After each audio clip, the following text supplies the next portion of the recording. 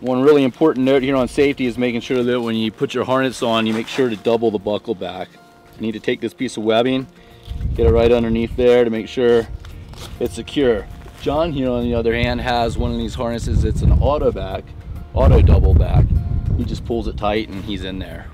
One thing about the fit of the harness is making sure the waist belt is up high over your hips and it's nice and snug around your waist, just so you can get one hand through there.